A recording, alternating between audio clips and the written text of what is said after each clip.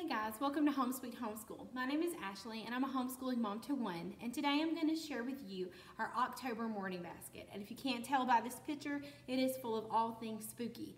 So let's get started.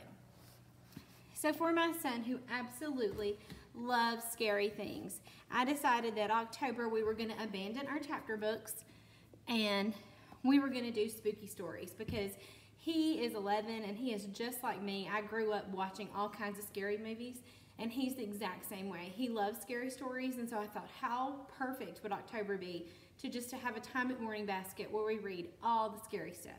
So I'm going to show you the scary books that we have found. I do not remember where I got this book, but this is called Monsters, Zombies, Vampires, and More. And it'll have like the original story of Frankenstein, but told like in a kid-friendly way. And then it has like Creating the Creature, who Mary Shelley was, the story behind Frankenstein, and it goes through a bunch of different monsters. And it's just a really neat book. So we'll be reading, he can just pick something from there, and we'll read some of this each day. Then this was in my homeschool. I went to a homeschool convention and I picked this up from an Usborne rep, and she had Real Life Mysteries, Can You Explain the Unexplained? And this is really neat because he loves things like this. He's very interested in Bigfoot, he's very interested in UFOs, and so this has some really neat stuff. You can learn about ghosts, you can learn about Bigfoot, all kinds of things. So we'll read through this also. Again, he'll just, we're not going to read all these from start to finish. It will just be like a pick and choose kind of a thing. The next thing we have are these. Now, I know if you were born in like the 80s or 90s, I know that you read these books because I read these books. I remember getting them from the Scholastic Book Club order form, and I loved it. This was actually my husband's book, and then we bought my son this copy. But we love these stories, and they're super short. If you've never looked in them, they're short, and so you could read 2 or 3 in a morning. Either way it would work, and I think they're pretty, they're kid appropriate. They're not going to scare him too much, which he doesn't care. He loves all things scary. But these are great books to have also. The next thing I have is The Monsterologist, a memoir in rhyme. So what I liked about this book was it comes with poetry. He's not really big into poetry, but I thought maybe if it was about monsters, he would enjoy it. And what I really liked about it were these old stamps with the different old monsters on it. So this just has like, this is called Werewolf Warning, and it's in a poem. And the Golem. And there's just all kinds of little scary poems for your kids. I think I picked this up at Second Charles used. Okay, another thing we have is this Monster Survival Guide. It's from Scholastic, and in it you're just going to see, here's the Yeti. So it covers everything Yeti, and how to survive a Himalayan blizzard, rules for surviving snow-covered mountains, how to make a Yeti footprint. So this is really fun because it does have some activities in it. So if we read some of these and we want to recreate these activities, we can certainly do that. Or we could just read, whichever one he wants to do. So this is a really neat book to have. Another book we have is called Beware, and I got it at McKay's, which is a used bookstore. What I really liked about it is this book is it's just a bunch of stories that are R.L. Stine's favorite stories. And so it's from other people. It's his stories he picked out from other people. So there's the one that he did write, like The Surprise Guest is his, but all these others are written by someone else, and they're his favorite scary stories. So I thought that was really neat. And this book doesn't have the cover because we got it used, but it's called Beware, and it's by R.L. Stine. And so it does have like the spider webs on the page, but no other pictures. And then I picked up this book at Ollie's. I paid $1.99 for it. It's called Really Grimm's Doodle Diaries, and the reason why I got it is because my son, when I'm reading, he can get distracted pretty easily, but if his hands are busy, his comprehension and his attention go up so much. And so I usually have blocks and things for him to play with or something, Lego pieces, something that he can play with. But I also picked this up because I thought he could draw, and This has really neat stuff. He's already done one page, I'm sorry. But it has, you know, you list your favorite Grimm stories.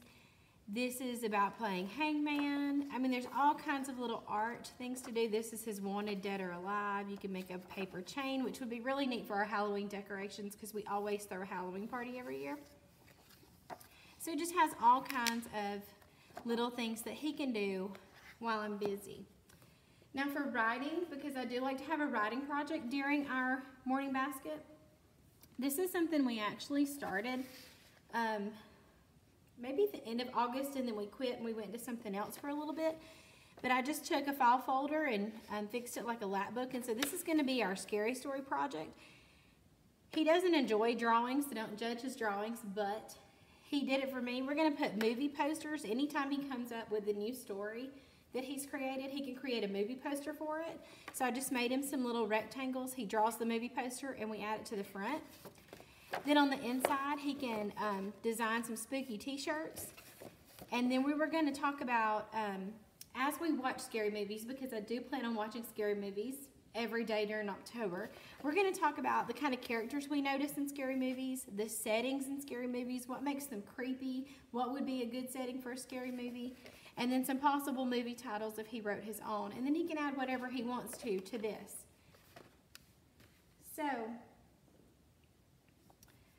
another thing that I have is I'm going to set these out on the table when it is October.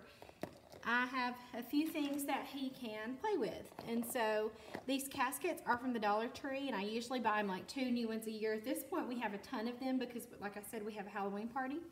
So he's got these here that he can play in. They open up, and you can put stuff in them. Then this was called like a tube full of monsters or a bucket full of monsters. It's like Godzilla and the Mothman and I think a mummy, a zombie. There's all kinds of monsters, but he can play with those while I read. And then these are the Universal monsters. We love those old scary movies, and we love going to Universal and eating at the cafe. But these are really neat. You can pick these up too. So he can play with those while I'm reading as well. Okay, something else I did is I went on Pinterest. I always go there and type in like Halloween activities or Halloween fun. And they sent me to education.com. It had a ton of, if you go to education.com and you type in Halloween, there are a ton of printables.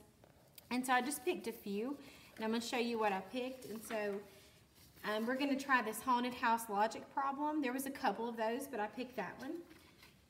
I also, from there, I got the fill in the zombie story, because I think Mad Libs are an excellent way to review those grammar, just to hit on that grammar. So like adjectives, nouns, past tense verbs, it's just a good way to review grammar. And then I also print out, these are from different places. This I found on Pinterest. I don't remember where I got it from. But Halloween word searches, and there were a ton of those on education.com as well, but you can also get some in other places. This one was, oh, it's Learn, Create, Love. So he can do those while I'm reading or just for fun. And then I have another Mad Lib from Sister Suitcase Printables. So I plan on going back and printing some more. I just ran out of time yesterday when I was looking for these things. But these are fun to have in there that he can work on while we're reading, or for us just to have that time together. Another thing I thought would be fun, because he loves to play tic-tac-toe, so I'm going to use this with the Target erasers. You can get the mini Halloween erasers, and I was a teacher previously, so I have plenty of those Halloween erasers. This was from skiptomyloo.org. It's called Tic-Tac-Boo, and I thought it'd be a lot of fun to play in the mornings.